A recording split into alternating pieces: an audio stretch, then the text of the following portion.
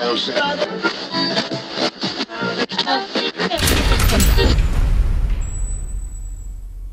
John Otway, welcome to noise11.com. I, I, Hi. I beg your pardon. Do I refer to you as Dr. John Otway?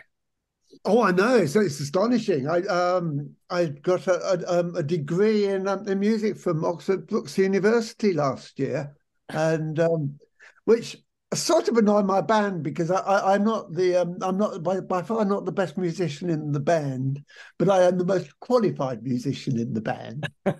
And my partner of long-standing, Wild Willie Barrett, who's an incredible instrumentalist, plays sort of like a five-string banjo, fiddle, slide guitar, anything with strings on beautifully. He hasn't got any music qualifications, and I do. Yeah, I'm sort of a doctor of music. Oh, that's very, very impressive. Well, I guess you are the educator, aren't you? You have done a book. That was Yeah, quite the two. success. I did it Otway. Yes. In fact, there's two books, two autobiographies, because I've had two hits. So there's an autobiography for each hit, really. That's the way to go. And the movie too, Rock and Roll's Greatest Failure, Otway the movie, premiered in 2013. And I love the story about how you created the final scene on the red carpet as people were arriving for the movie. Yes, because we actually funded the movie by selling tickets for the premiere, and then we credited all the people as producers, basically, because they sort of funded the film. So we got a red carpet, and as you do for a premiere, and we filmed that. And while the film was actually getting shown, the director was editing up the last 5 minutes, which was everybody arriving on the red carpet, which was great for the audience because as the end of the movie came up, then they all were coming into the cinema. Were they aware that was going to happen? I would imagine that'd be a what the fuck type moment, wouldn't it? Well, it's quite interesting because we got them to fund the film and come to the premiere, but they had absolutely no idea what Otway the movie was going to be or what it was going to be like. That was quite an eye opener in a lot of ways. And what was funny, because in those cinemas at premieres, they have people the side of the stage, security people, making sure people are filming the movie on their phones, and they've got these glasses. But when the credits came up, suddenly they were getting bombarded because sort of like everybody was sort of filming their name coming up on the big screen. And the projectionist said it's the only time he's ever known the whole audience stay there for all the credits. Yeah. Rock and Roll's Greatest Failure, the name of the movie, is interesting that you really have made a success out of failure, in your own words, even to the point of going out and lecturing that. Yeah, well, what happened was when my career sort of hit its sort of a really bad point, I just wrote a self-effacing autobiography. I mean, I just thought I'd make it a bit different, because most rock autobiographies, it's the artist sort of like complaining about, how bad the management and record company were and how they messed up their career. And I thought it'd be funny, because it was true, to have the record company and the management as the good guys who would try really hard to get it right. And the artist was the one that has completely messed it up. And it was a very funny book, and I managed to get a major publishing deal, and they said, we're going to market you as Rock and Roll's Greatest Failure. So I had to go out and sell myself as this, which I found was absolutely dead easy. Rather than sort of go to everybody that said, this is my great, the next record is absolutely brilliant. You could go, want to know why my career's gone bad? Just play my record. And I just found that sort of humor just... I was naturally good at it, probably because well, you kind of kicked off as a success, didn't you? I think there was a huge record advance right in the early days from Polydor Records in the 1970s. Yeah, I mean, I got a record today that would be worth millions, and I got paid. My advance from my record company was something like 10 times the amount that was given to the Jam by the same record company. But as I point out, the record company did made a lot more profit from the jam than they did with me. They never quite recouped the millions that they gave me. Yes. Did you spend all that money on the record? I mean, the advance, yeah, no, that didn't last very long at all. I thought, but I mean, one of the first things I did, people sort of say, where did it go wrong? I mean, one of the first things was I thought I'd cracked the UK, and I thought I'd just try and crack America, and I discovered that the Americans had a slightly different sense of humour to me. Whereas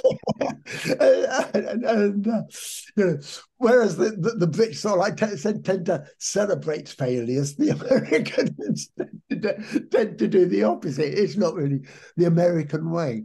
But I mean, I played Adelaide Fringe, I say, earlier this year, and I found out that the Australians were amused by it. So. Yeah, I think it's probably a Commonwealth humour because the Canadians share it, the New Zealanders share it, the Australians and the English definitely share it, but the Americans just don't get it. No, they don't get it. The Canadians do. We've still got a bunch of fans in Canada when we go back and play to them every so often. Yeah. Well, you clearly had plenty of money to slap around at one point. Didn't you buy a Bentley? Yes. Well, I was, because when we got all the money from Polydor, we had an accountants meeting, and they suggested that a good thing to do was use some of the money to buy a car. And so this is absolutely ridiculous from what I was going to say. I didn't realise that they meant only if you can drive is it a good idea to buy a car. I just thought, no, they meant buy a car. So I couldn't drive, so I got whereas the manager went and bought a sort of like a proper estate car to cart all the merchandising gear around. I bought a 1949 Bentley because I thought that was a rock star's car, and I couldn't drive, so I had to pay people to drive me around in it. Wasn't really the wisest choice of no. Wasn't good. Probably better uses for the money. Yeah. The accountant should have sort of started off by saying, "Can you drive?" There's some amazing names that I see attached to you, like Pete Townshend, who was an absolute legend when you were working with him in the 70s. Yeah. How did your paths cross? Well, what happened was, and this goes right back to 1972. I'd sussed out quite realistically that it was going to be difficult for me to get a record deal. And so I pressed up my own single, and I recorded it. Went to the studio with William, recorded a single, and I pressed it up. And there's a DJ over here called John Peel, or was DJ called John Peel, who was very, very good at picking up on grassroots things, and started playing my record on Radio 1. And Pete Townshend heard it, liked it, and offered to produce a proper version. And took us to a Olympic studio in Barnes, and recorded 4 tracks which were on the first album. Well, you managed to get a hit single in the charts in '77. Really free. Was that one of the 4 songs that Pete worked on? No, that was a different. That was Willie produced that right. One. But here we have John Otway, the pop star, because you're in the top 40.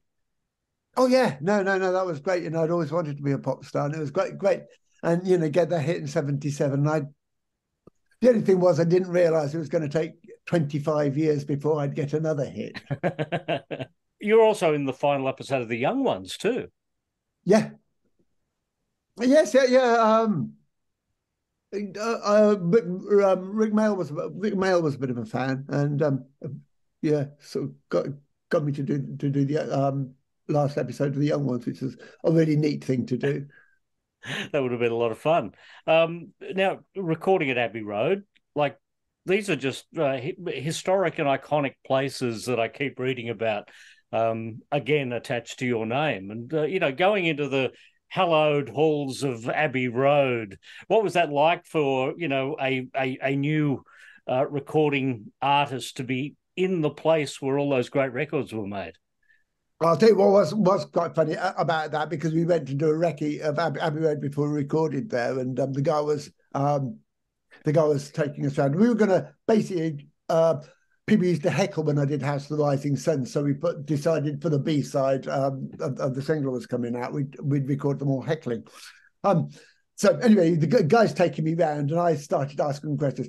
Now, which studio did? And he was expecting a sort of like a Beatles or something like that. And I said, which record studio did Benny Hill record The Fastest Milkman in the West in? And you can see his face drop. Like, well, what on earth are you asking that for? So that was quite funny, because the reason I asked when we got all the fans, the 1,000 fans to sort of like do the heckles, I could go on and say, this is a sacred place. Do you realise Benny Hill recorded Ernie, the fastest milkman in West, where you're standing now? I had no idea that was done at Abbey Road. Yeah. I'd read it somewhere, and I just thought that was an amusing comment. But it's quite interesting, Abbey Road, because I thought it was quite a neat thing to go and record at Abbey Road. But for my band, there was like going into a cathedral for them. And then for the 1,000 Otway fans that turned up, they were like in awe of the place. And I just such a special day, and even now, some of the fans that turned up go and say, I recorded at Abbey Road Studios. So yeah, that's great.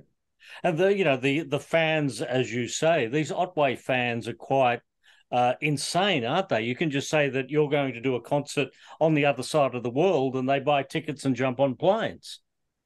Yeah, Otway fans are good. Yes, I always felt that the entertainment with me shouldn't start when I go on stage and finish when I come off. I always thought it was more embracing than that, so that you could do things like say to the fans that we really need to have another hit. The joke was we need to get the S on the right side of the word hit. And, that's good. I'm going to use that line.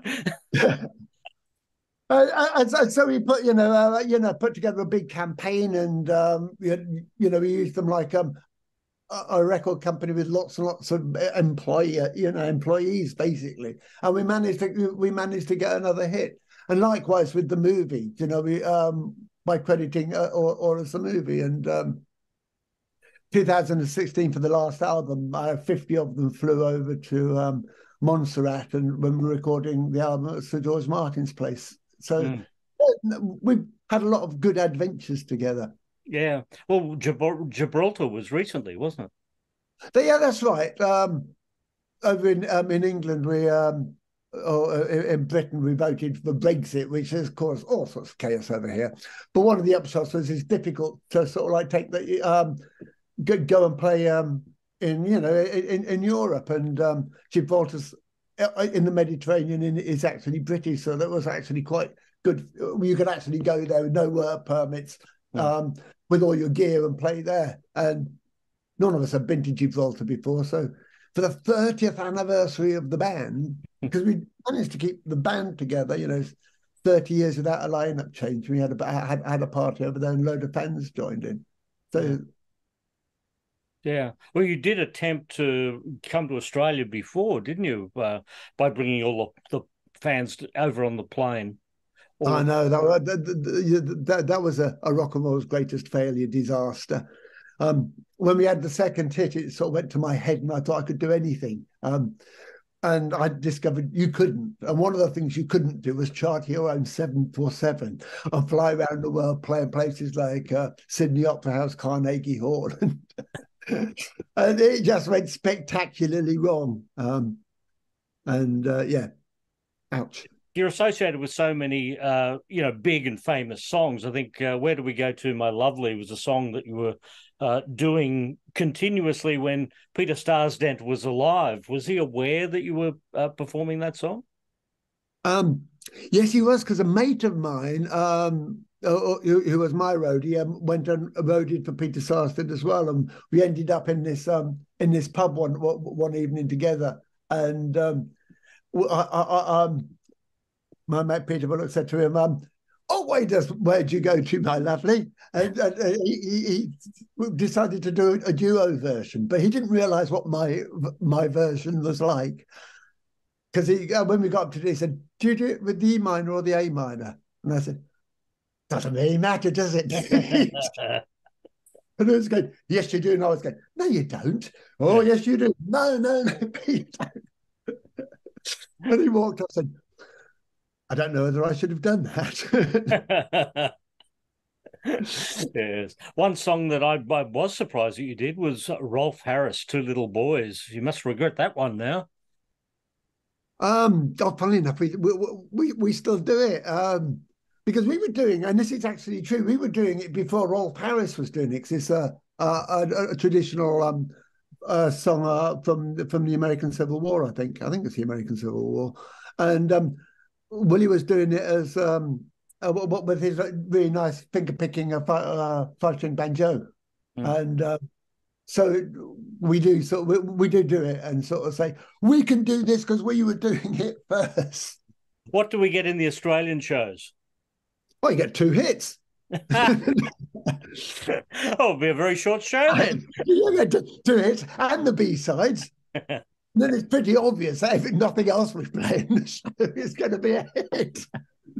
And we did 2 sets normally, so it's quite good because we can, start each set with a hit and the show can go down from there. Yeah. Because I think, back in the early days when you started off, while Willie Barrett was your partner in that, you've still done stuff with him over the years, including recently. We just done a 40-date tour, half a century, 50 years of Otway and Barrett, which is great. And a lot of the dates, a good half of the dates completely sold out, which is great when you think about it. 50 years after you started, sort of like do a tour and sort of selling out a lot of the dates, and people still coming out to see us. My mum always thought, I'd have to get a proper job, and what's really quite neat is the fact that all my sisters have now retired, and I'm the only one left working. Oh dear! Did your mum ever get to go for a ride in the Bentley? Oh yes, yeah, of course. Yeah. Yeah. You got to show off, isn't it? Show off to your parents. So yeah. I obviously wasn't driving it. Still very impressive. Oh, yeah. Yeah. It's 1949 Bentley. I had to sell it when my career went downhill, but I keep looking for it so that, to sort of try and buy it again just to prove I haven't learned anything. I'm just tell David, I am really looking forward to coming over. All right. We'll be seeing you when you get here then, John. Brilliant. Cheers.